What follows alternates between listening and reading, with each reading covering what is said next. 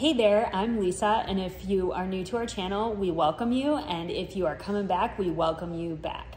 I have got an absolutely beautiful abundance of tomatoes behind me that I've collected from the garden. All these gorgeous tomatoes. I've already shown you how to make that beautiful baked feta pasta with cherry tomatoes or grape tomatoes. I'm gonna show you how to make a homemade tomato sauce, and we're gonna use that tomato sauce for our pizza night. So the first thing that I'm doing is getting a big pot of water to boil so that I can blanch my tomatoes and get the skins off of them. I've got about 4.5 pounds of tomatoes here, and what I'm gonna do is I'm gonna wash them off. I am going to get the stems off of them. I'm gonna cut a cross or an X in the bottom of them before we get them into that boiling water.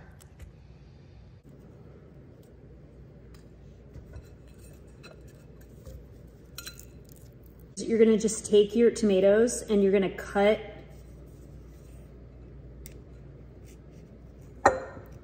an X or a cross in the bottom of them.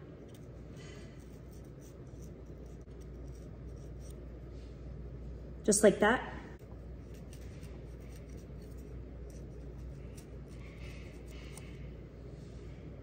Once you've got your cross or your X on your tomatoes, then you are going to just wait for that water to boil, and you're gonna put the tomatoes in the water. This is called blanching, and you're just gonna leave them in there for 30 to 45 seconds, up to a minute, until that skin starts peeling away from the tomatoes, and then you're gonna know that you can take them out, and then they're really easy to peel. I've got a strainer set up over a bowl here for when I take the tomatoes out so that I can start letting the water drain away easily, and it's just gonna be a really streamlined process, hopefully. All right, so my water is looking pretty good, boiling really well there, so I am going to add my tomatoes.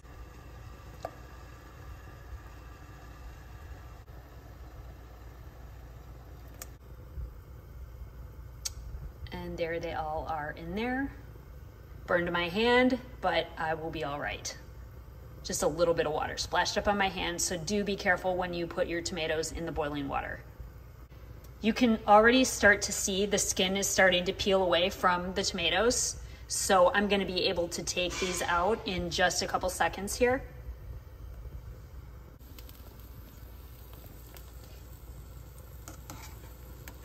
I'm using a sieve and just taking it over to that strainer and bowl setup that I have going on over here. It's working quite well.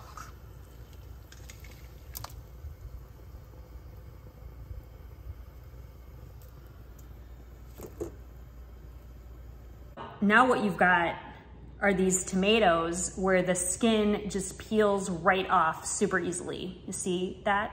Just really, really easy to get the skin off. There is all of the peel off our tomato. My chickens are gonna be all too happy to get that.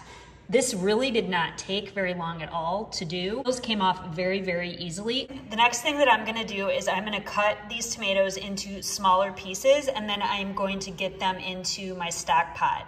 I'm not gonna take every single seed out of these tomatoes because I don't mind if there's a few, but if you wanted to seed all your tomatoes, you can certainly do that.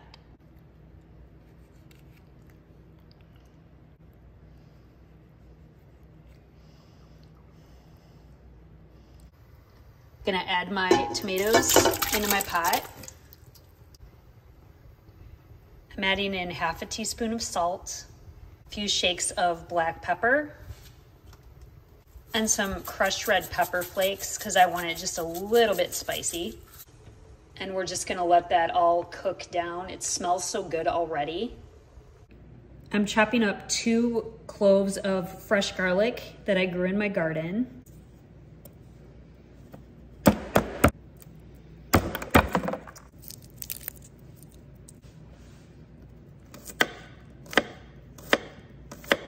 So I've got my 2 cloves of garlic there. You can add more garlic, less garlic, however much garlic you like. I might actually add another clove because I really like garlic. Into the pot. And stir it in. You can see all those tomatoes are breaking down really, really nicely.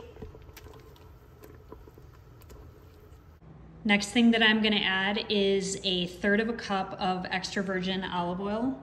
I am using the Kirkland brand from Costco. You can use whatever kind of olive oil you like as long as it's extra virgin. Right into my pot. I'm gonna stir that in. And at this point, I am going to taste it and see if I want to add any more salt or pepper.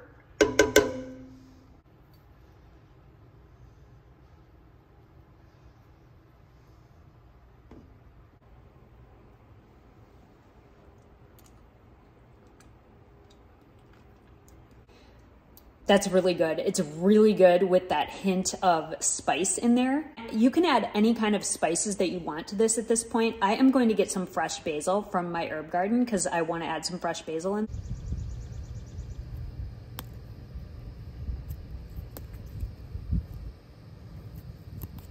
It's very convenient to have a little herb garden right off the kitchen on your porch. I absolutely love the easy access to this. Right, so that fresh basil that we just got from the herb garden is going right into the pot. And it is okay if it looks like I didn't chop it up quite enough, because the next thing I'm gonna do is hit this with my immersion blender to blend up any of the other tomato chunks that aren't quite blended up yet. That's so pretty though. I love that contrast of the beautiful green basil with the vibrant red sauce. Yeah.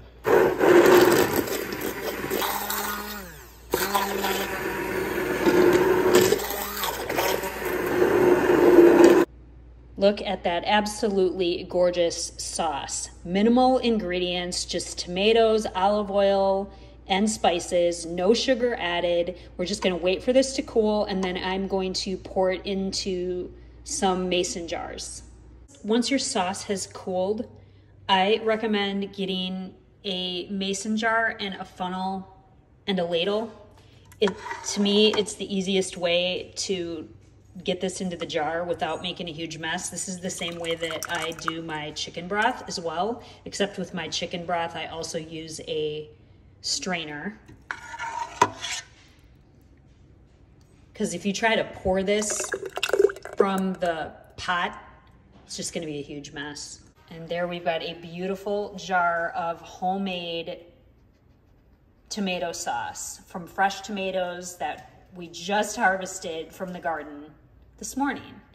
And you can use this as pizza sauce, you can use it as pasta sauce, you can use it however you'd like.